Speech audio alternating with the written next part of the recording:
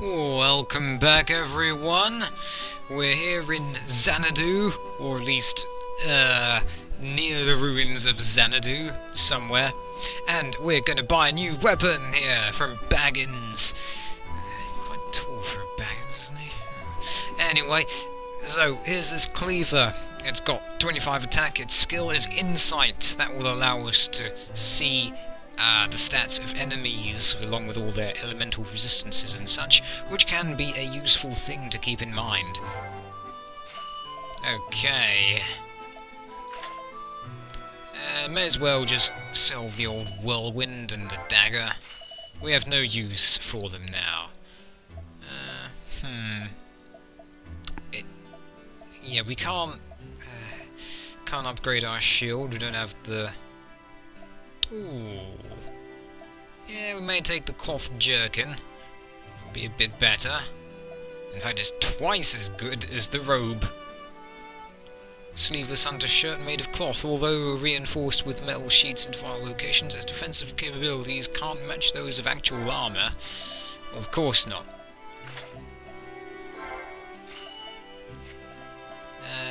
Yeah, everything else is fine. We don't really have the stats for anything else. This is good. Now it actually looks like we're wearing some sort of tabard, like an actual knight. The rest of our money is going to be spent on, believe it or not, keys. I know of no other game where you spend this much money on keys. Let's see, how much is it? 29. Take that. 20. Good. Just barely, though. Fine, let's buy 5. Oh man, I hope I don't regret this. Okay, put the heal potion in R, so hopefully I will not get too cocky. Alright then, that's that. Let's save, and I'll see you in the endless maze. Back to that old room of doors we are. Oh, with these most fiery slimes, red slimes even. Oh, I haven't actually enabled Insight yet, have I? Oh man, shouldn't have done that while I was standing so close. Yeah, that still only does 2 damage to you. Okay then, let's see. Since we'll mostly be fighting the undead, I'm not going to use thrust much. The undead don't get stunned by thrust. They get pushed back but not stunned. Put Insight there. And whenever we select or see an enemy, we'll be able to see their stats. Like that. See? Minus 10 fire resistance, level 4. And so on and so forth.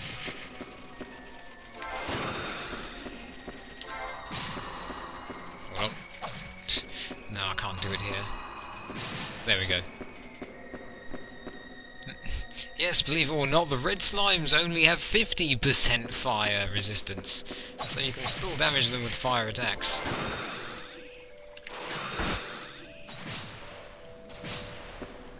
Oh, that was lovely.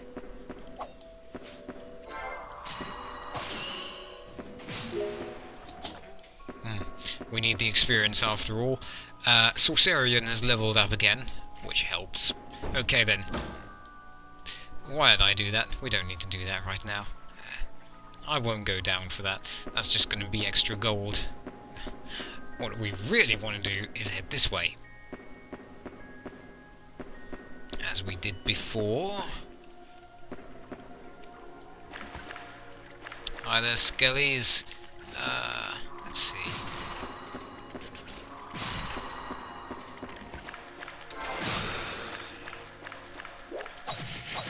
Ah, nope. We're only dealing 1 damage to them. Fine, have that. Get that gold, because items can disappear on the map. Let's see then. Oh. There must be something special here. Aha! Well, It's a keystone discus. Precisely what we needed. I'm glad it was located so close to where we actually needed to use it. Ah, yes, if I remember correctly, this is where things are going to get a bit more complex. If the labyrinth wasn't enough of a labyrinth for you, well, here we go. I think this is the right one. Yes, it is! First sluice gate switch. Pull the lever. That will stop the water flowing somewhat. So we can go back to that previously flooded area and, well, as we see, we can actually get down there now. But, first of all, we may actually want to go back a bit more. Oh, I'm going to block that. Very nice cane. Very good, very good. This way.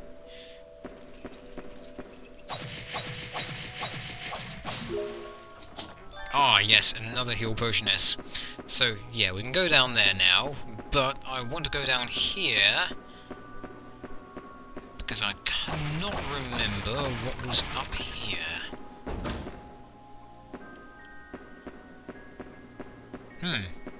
Ah! Oh, a tablature! Acquired tablatures Pisces. How do you know? Why are they named after... Oh. Ah! It's the Moonstone! Regarding the key item Moonstone. When using the Moonstone, you will be returned to town in a flash. There is no limit to the times you may use it. Very, very nice item, that. Beyond? I'm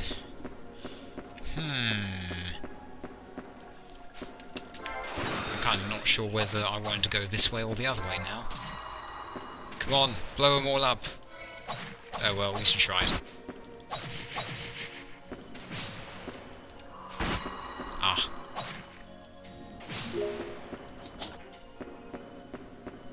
Okay, final key.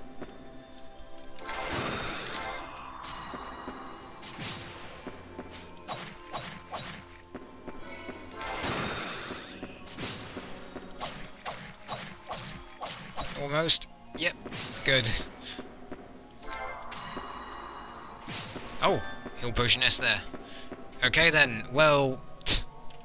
another dead end because we have no more keys. But thankfully, we can now do this. And we already have 511 gold. That's nice. At any rate, we can return these tablatures. Return?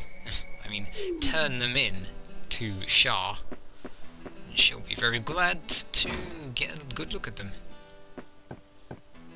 Let's see. She should also be done with those scriptures, shouldn't she? Ah, you've brought me more tablatures to translate. I'll set about deciphering their contents immediately. Memoirs. Yeah, Calman's Moon. 23rd. 1210. 23rd day of the Calman's Moon. Year 1210. I've decided to attempt the recording of personal memorandums starting today.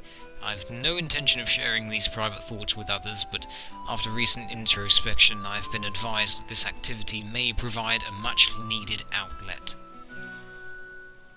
Of course, I'm not fastidious or diligent like my sister, so I know not how long this may last. I know only that my thoughts and feelings must be expressed, and herein I shall express them freely. My day began with practice in the black arts, followed by fencing at midday, and capped off with lessons in etiquette during the evening hours. Day in and out, this strict regimen remains unaltered, and I swear it's driving me to the brink. I know, I mustn't dwell. It is not in my intent to focus only on cathartic rants. I must make a point to record the good tidings of my day as well. And and if I were to identify what such tidings may be, it is only the praising of my sister that comes to mind, for her joy is my joy. My sister and I are always together, and it often feels as if the bond between us is strong enough to overcome any hardship, no matter the severity. Of course, I could never speak these words to her directly, as it is a rather embarrassing sentiment. Ah. Well, let's see, yep, the last one even, the Architect of Disaster. Sounds rather major. I think we're going to save up a bit for, well, whatever. Yeah, 500. Take our 511, thank you, Shah. Good, now we don't have to worry so much about dying.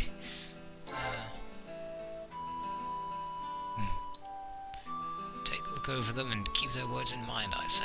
Those notes don't really seem that important, though, when compared to what the tablatures say. Who knows if there's some hint in them too. If you've got the time, it wouldn't hurt to check them over. Alright then. So, that's all we're doing here for now. Oh, wait. I needed that money. Need that money to buy keys, didn't I? Anyway, I'll buy a few keys and see you back in the endless maze. Truly is endless, I tell you. And we're back in our favourite part of our favourite maze. We're going down here this time, as you can see on the map. Going to see up here and get that chest. What's inside? Acquired the Guardian card Durandal. Not Durandal. That's something completely different. Regarding the card Durandal. This Guardian increases the accrual of weapon skills. Due to the speed at which weapon proficiency is increased, it becomes easy to acquire skills. Not really that useful if you ask me, because I find they're increased fast enough. But it's up to you. Alright.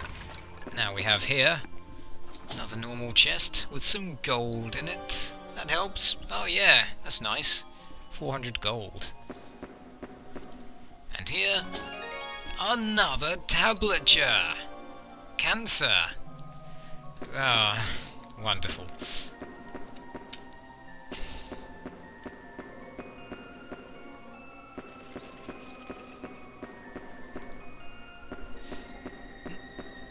Now it's just another short trek across it. What's our proficiency? 16.8. Nice. Good. I'm liking this. Oh yeah, bonus gold! Oh yeah, 50 gold. Gold will be ever so useful to us in this game, so I welcome it. It was quite refreshing, really, when I played this for the first time and found out just how valuable gold is.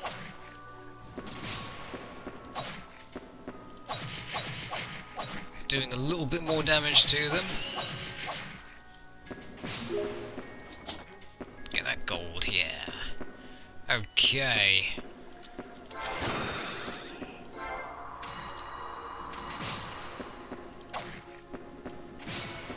Oh yeah, just enough. Perfect, that was perfect. Oh, watch out for those skelly archers.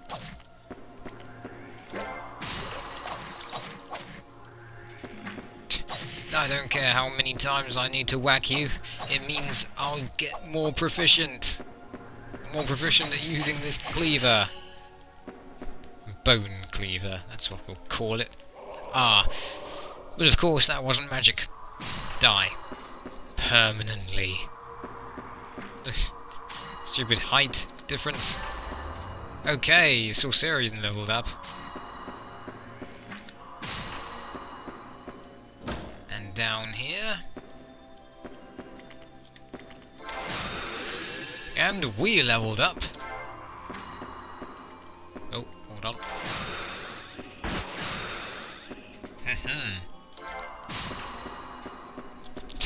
It's kind of funny how they're called bones. I just realised that. It's kind of funny how the normal bones are kind of weak, but the actual archers are really strong. Don't worry, at some point we'll be able to get an enchantment skill for our weapon, and that will enchant it with magical damage, so that'll do well. Ah, I remember this room. This room stumped me for absolute ages. We're not going to do anything here just yet. I want to finish exploring the rest of this place first. So let's start over here, actually. Let's go back and start with one of the previous doors.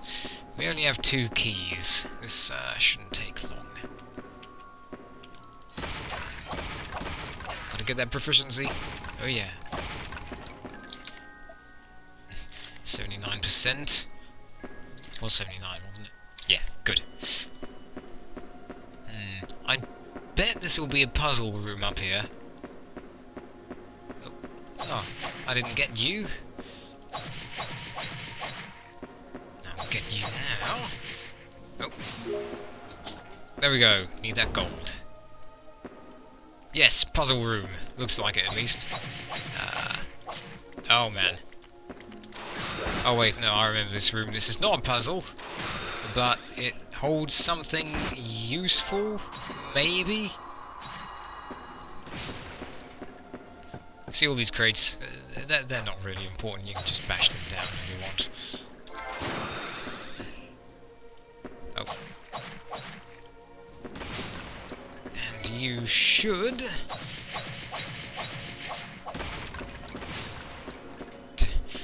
Come on. Well, we're probably going to be leaving soon anyway, so let's just use the rest of our magic. Yeah, that was good. Okay then. Just get rid of a few of these.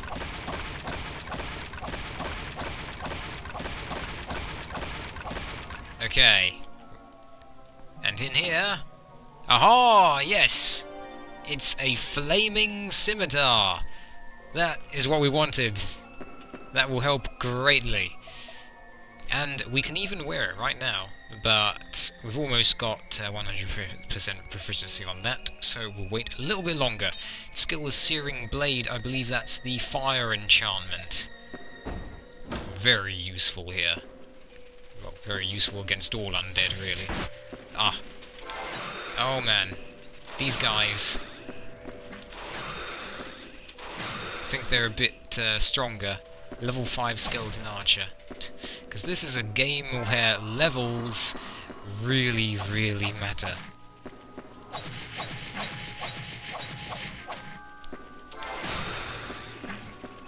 Oh. Good. Oh yeah, skill get. Okay. Let's put this on. And put the Searing Blade on. Oh yeah, proper fire. Let's see, there were also enchantments for, I believe, ice and thunder as well. You can have all 3 enchantments active at once. I'm not completely sure, however, if the enchantments actually add damage. No, I'm not sure if they actually add damage by themselves. They just, they might just convert the base weapon damage into the elemental damage. So, let's see. Yeah, that's actually... Oh no, that would do less damage to them naturally, because this is... Well, we're not proficient in it yet. Ah, but what am I doing over here? I won't head back to town. We can just use the moonstone. Alright then, well, to finish this video off, let's go see Shah. We're out of keys anyway, we can deliver a tablature to her and read one more that she's just translated. Ah, you've brought me more tablatures to translate, yeah! Okay then, let's see. The Unblessed Bride, is that one? Okay, the Architect of Disaster.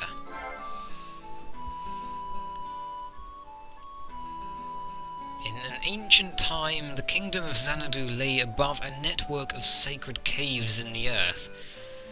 The Alpha River carved the tunnels and crevices of those caves, ultimately ending with a huge waterfall deep within. Even the great founder Kublai Khan himself enjoyed being by the river's waters. Xanadu was exactly the paradise he described it to be in his writings. And yet, during Gyuluden's rule, the ambience of those caves changed completely when the devil Galzis came to Xanadu. Evil powers likely caused the river to run dry, an ominous stone to rise up, and monsters began to live there. By the end of events, Galzis carried out his rule, overseeing Xanadu from within those caverns below. For the purpose of confounding anyone who dared face him, Galzis ordered the king to make the caves into a labyrinth. The citizens were distraught. Their peaceful paradise of Xanadu had become corrupted so utterly, but not a single one of them was able to stand up against Galzis' rule. It's said that the labyrinth was designed by the famous architect, Xizen. It sounded as though Galzis had abducted him as well.